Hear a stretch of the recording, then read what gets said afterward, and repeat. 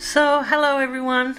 Today I'm going to take you through a step-by-step guide to create a painting from a poem, which either you can write or you can just find a poem and take yourself through these steps. So the poem that I chose, first of all, the inspiration for the poem was doing a 30-day positive thinking exercise where I tried to catch every thought that I had in my head, and if it was negative thought, then to erase it. And over time this did change my emotional environment, and it was very joyous, a joyous time, and I highly recommend it. So from that I wrote this poem, and then from here we'll see where I go with the poem. So, tending life's vibrational garden. Though I plow through rich emotional ether, striking gold in summer's end blooms, I see once vibrant elements die back before I fall.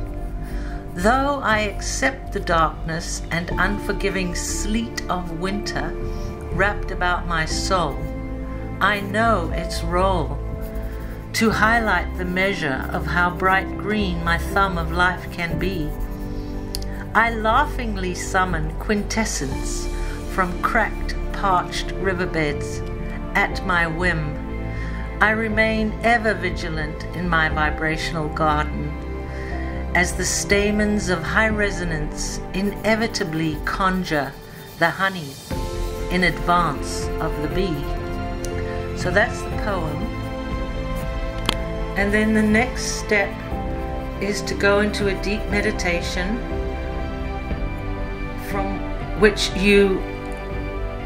in which you dream and run the lines of the poem through in your head and conjure up images and imagery and sketch them out so that you have something to go on to take to your canvas. And in this case, my sketches ended up incorporating the seasons, and I decided on a long thin canvas, which would be landscape. A vertical canvas is portrait, and I've got my rough sketches here. I don't really know where to put the woman. The woman is me, or represents me. It doesn't look like me, but all my ideas are churning in my head. I have visions of abundance from my vibrational garden.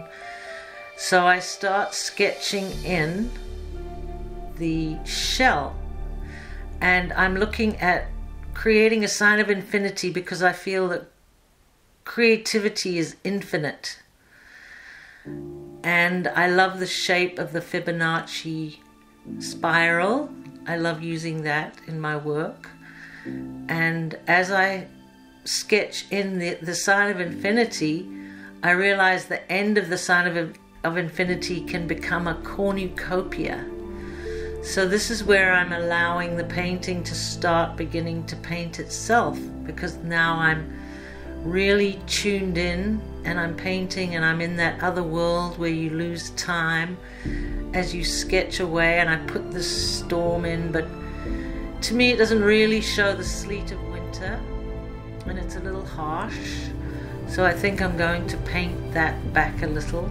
But I'm very happy with my shell because that represents my green thumb of life. And I don't want to put a thumb in there because it's like an emoji. Anyway, I start putting in the autumn leaves on the arc of the infinity symbol. And here's showing a little bit of detail, just softening back the storm a bit and merging the horizon with the distance, because when you merge the horizon, it does create distance. Just a little tip on the side. So these may be the details of my painting, but I want you to just see it as an example of when you paint your painting, and how it can change and evolve as you go, and you keep referring back to your poem. So now here I'm sort of sketching in the woman, and I found a beautiful place for her on the cornucopia, and I absolutely do not like her at all the way I've painted her in, but just to show you that you can paint things in that you're not happy with, and you can just paint away and just always know that you can change anything, because paint dries and you can paint over it. So here she's just sketched in super rough. It's not proportionate, it's not perfect, but at least she's a placeholder and I know where she's going to be. Then I start putting in the icicles and the cornucopia fruits and start filling them in. And as you go, you know, if you're painting an orange, become an orange. If you're painting the ocean, become the waves. Lose yourself in your painting. And here you can see the storm is very severe in the background, and I'm not liking the feeling of that. And here's some details of the fall leaves, and soon the moss will turn to icicles, which is a line in the poem referring to the seasons. And here's some really close up, you can see really close the weave and weft of the canvas. And I'm beginning to put the moss in, and the painting is beginning to really take shape. Then I go back to my shell and start putting in the details. I'm starting to see a pattern in it. And now you can see the composition is really balanced. A lot of the fruit has been painted in. The cracked parched earth on the bottom right is in. And again, here's a lot of detail, and it shows the sharp icicles, and I'm not liking that either. It looks too sharp and severe. Here's a real detail of the background, distant ice caps beyond the cornucopia. And then I'm starting to really put in my sky and start sketching in a little bit of plants and things that are going to link the two circles together. I've started putting some texture in on my cornucopia, but I don't like it very much.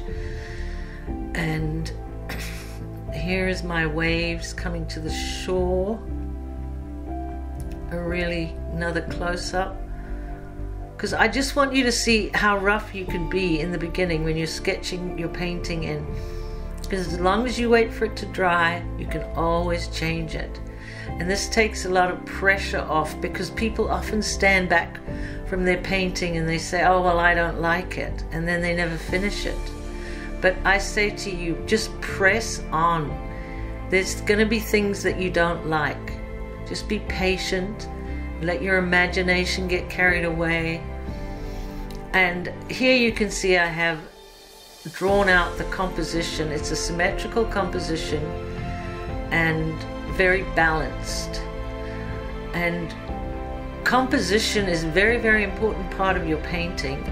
You might be thinking, you know, I'm painting a poem and it doesn't matter, but it really, really does. So you have to think long and hard on your composition, and also color has a lot to do with composition as well. You need your color balanced. If you're doing a balanced composition, you need to balance the color with it as well, so that it harmonizes with everything. As you can see, I have both sides of the canvas have blue sky in the corner, which is how I'm doing one little thing to balance it out. And then I keep working on my woman. I'm still not happy with her. I'm not happy with her position. She doesn't look comfortable. But she does look happy, and I'm very pleased with my flowers coming over the arch of the infinity sign. And here I'm getting deeper and deeper into the finishing touches, linking one side of the painting to the other with the plants. And then here you can see I've decided the woman is comfortable, and she's dark in contrast because her weight needed to counteract the weight of the shell on the other side. And here I finally linked up the infinity symbol with an ivy creeping over the shell. And then I've given my woman a little blanket to sit on because she looked a little bit cold and lonely out there. And again, putting in more and more details as I go. And the crack in the shell represents, Leonard Cohen said that there is a crack in everything. That's how the light gets in. So there's more close-up detail of the center of the painting, which is very color balanced. And then the final finishing touches to the pattern and the feeling of the shell.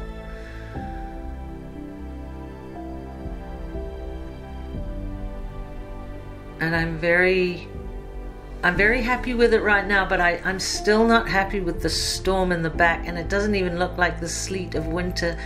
So I'm thinking I might get rid of it. But at the same time, I'm thinking this is all about vibrational energy. And I haven't really showed any sort of vibrational energy in the painting. So this is going to be my greatest challenge now at the end, is to show that vibrational energy, which I do by counteracting it with the shape of the shell in the form of energy lines. I flip the spiral and put it behind the woman. And then I finally end up almost getting rid of the storm altogether because it made it too busy. And now I'm very, very happy with my painting of my poem. So I hope this helped you, and thanks a lot for listening. And if you have any questions or anything, please leave them down below and I'll be happy to get back to you. Thanks a lot. Bye.